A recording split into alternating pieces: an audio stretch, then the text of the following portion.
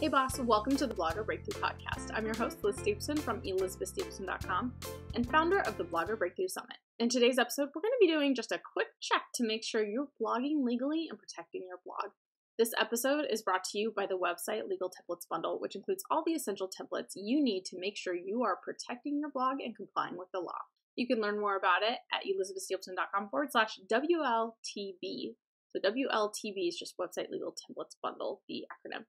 Okay, so in case you didn't know before I became a blogger, I was a lawyer. And long story short, my passions collided, and I've since helped hundreds of bloggers figure out the legal stuff. Because while the legal stuff is super important, I truly believe that it doesn't need to be scary or hard. Before we dive in, I do just need to say that while I'm an attorney, I'm not your attorney. This is for informational and educational purposes only. Because I don't know the specifics of your situation, this isn't legal advice. So let's go ahead and dive in. First up, let's talk about complying with the law. Whether you know it or not, there are a lot of laws out there that apply to bloggers. Some are more well known than others. First probably is the General Data Protection Act, aka GDPR. There's the California Consumer Protection Act, aka CCPA. There's the CAN-SPAM Act, and of course there's affiliate disclosure requirements from the Federal Trade Commissions. These are just some of the federal and international laws that can apply to bloggers. And if you don't know what I'm talking about, then I have a free guide that completely walks you through all these things, which you can find at elizabethstapleton.com/legal guide. I will link to it in the show notes. But let me just quickly touch on each of these to give you an idea of what you should be doing. So let's start with GDPR. GDPR came out of the European Union, EU, after a number of companies had breaches with customer data and they just didn't tell them until years later. And I'm not saying it was just in the EU. You may recall, Target, and there's just a bunch of companies that was like, oh yeah, 2 years ago, all your data was compromised. It was pretty terrible of those companies. So GDPR was enacted to help keep those individuals that are located in the European Union more in control over their personal data. CCPA is along the same lines as GDPR, but it's out of California. So it's giving California residents more control over their data.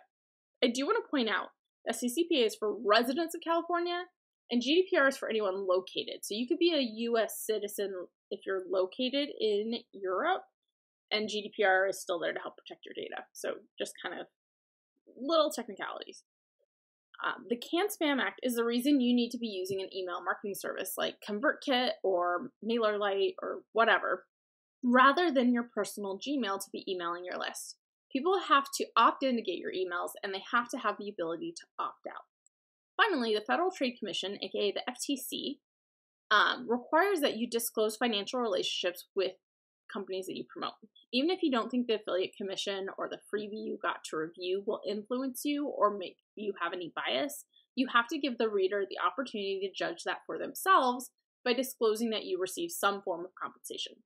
So that was a quick rundown of some of the laws it's important that bloggers know about. Now let's talk about making sure you have things in place to protect your blog and just to, comply with those laws should something go wrong. So protecting your blog. One of the questions I see asked most is if you have to be a registered company to protect your blog. The reality is that becoming a business entity such as an LLC, which is a limited liability company, really does more to protect your personal assets. So for example, if your blog gets sued, they can't go after you for your house. So whether you want to register as a business entity with your state is really up to you. Again, I have a guide that can help you learn a little bit more. There's an entire section of limited liability companies, so definitely check that out. Again, link is in the show notes. Regardless of if you're a business entity or not, you need to make sure you're covering your assets with the appropriate disclaimers and disclosures and just by following the rules. Okay, so for example, if you are in the personal finance niche, you should not be giving investment advice if you are not properly licensed. You also need to recognize that you're not perfect, so a disclaimer that the site may include errors as well as any explanation of any expertise you do or do not have helps readers understand what they get from you. If you're selling products or services, you also need to make sure your bases are covered there. Do you have a refund policy? If you're using testimonials to help you sell, do you have a disclaimer that everyone might not get the same results? These are just a few of the things to think about when it comes to protecting your blog. There's also, GDPR, CCPA. You need to make sure you have a privacy policy in place that explains what data you're collecting and how you're using it.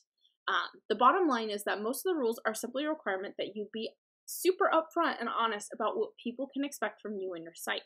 But if you do want to dig a bit deeper than, what we spent here, because I promise to always keep these episodes short and sweet, then I do recommend you check out the guide I have for you that talks about the legal side of blogging. Again, you can access it at elizabethstapleton.com/legal guide, and I will link to it in the show notes. And if hearing all this is just making your head spin, you just want to make things easy on yourself, you can go grab the website Legal Templates Bundle, which will cover all the basics for you.